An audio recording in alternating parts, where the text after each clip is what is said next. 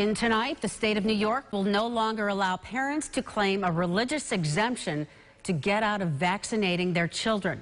The state legislature voting this evening to remove non-medical exemptions from school vaccination requirements, and the governor signed the bill into law. This move comes in the wake of the worst outbreak of measles in more than 25 years. It's our obligation to act.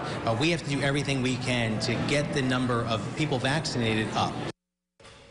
The new law means all New York students will have to be vaccinated to enroll in school, except those with a medical exemption.